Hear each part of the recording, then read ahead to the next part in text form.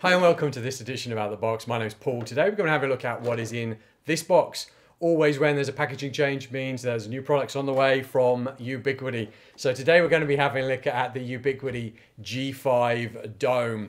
We'll talk about this. Not meant to be a big technical overview. You can find that on the website. It's meant to show you what you get in the box. And there's plenty of bits in the box. So let me just walk those through with you. You get a little, let's have a little, an installation guide. And there's a remembrance that this is a PoE device. Very serious there. You're going to get a conformity guide, all right, which you probably never ever open. And you're going to get another little packet, probably a set of wipes to be able to clean the lens and everything else there. You are going to get a little mounting guide here. Let me just show you, so make sure I've got this up the right way. Here we go.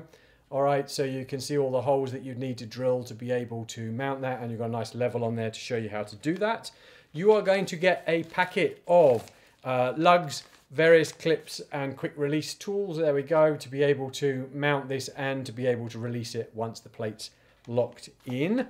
You are going to get your mounting plate. So if you've never done one of these, same as the G4 dome, same as the G3 domes as well. So if you've put this up onto, or you're going to put this up onto the ceiling, you have mounted this upwards or on the wall, maybe you're going to do. Once that's in place, you're going to put this into the slots at the back, put it round and lock it into place. Now with that in the box, you will also get a ceiling mount for a false ceiling. So if you've got ceiling tiles, a track or something like that, this is going to go above your tiles. You are going to push 4 holes through them, pull the bolts that I showed you in the other packet between here, and once that's sandwiched together, that will be on your ceiling tile, and then again you can just clip and rotate your device onto it. You are going to get the bung, which I'll try and remember to show you where that goes. Probably quite simple to just show you.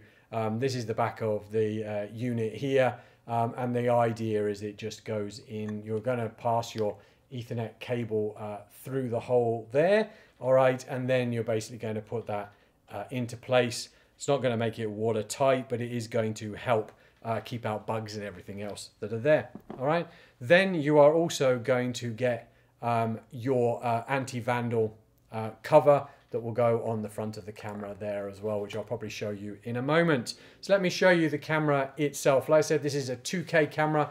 I think its resolution is something like 2688 times 1512 at 5 megapixels.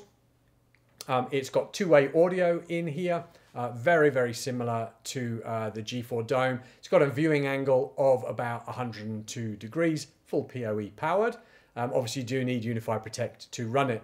So if we have a look at the device itself, we get the camera here in the front. That has, as you can, hopefully you can see if I hold that up, it has a direction that it can roll up and down, and then on the camera itself we do have the ability there, hopefully I can show you that, to actually rotate that round. So once it's put in place, you have around about 90 degrees that it will move in either direction. All right, this is, I think it's IPX4 rated, so it is weather resistant. And it's something, I can't remember what the thing is it IKO8 or IK08 anti-vandal rated. So once you've got your positioning of your camera here, you're going to clip into place your cover there. Probably not very well done. Or we try that again, see if I can do that, find where it locks into place, and clean the lens down. So I put my fingers all the way over it. There we go, and it's now locked into place and covered up. All right, so let me just lift that up so you can see the front. See there again, you can see the microphone and speaker holes.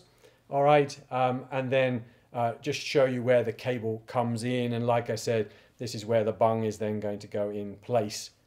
Right down in there, you can see we have our reset switch or reset hole, and you can see your Ethernet cable in. And hopefully you can see here where the plate, the mounting plate goes to actually fit that in position.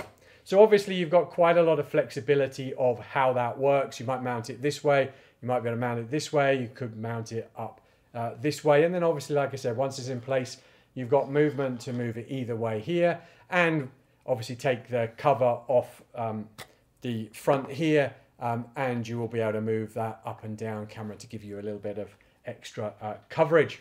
So hopefully that's been useful. Do head on over to our YouTube channel. Loads more box openings on wireless networking and firewall devices, how to set up your Unifi Protect network, how to set up a Unifi network. You'll find some links to this compared with some of the other cameras that Ubiquiti have done from night shot from the same location. This is the G4 and the G5 dome. So do subscribe to our YouTube channel and stay up to date.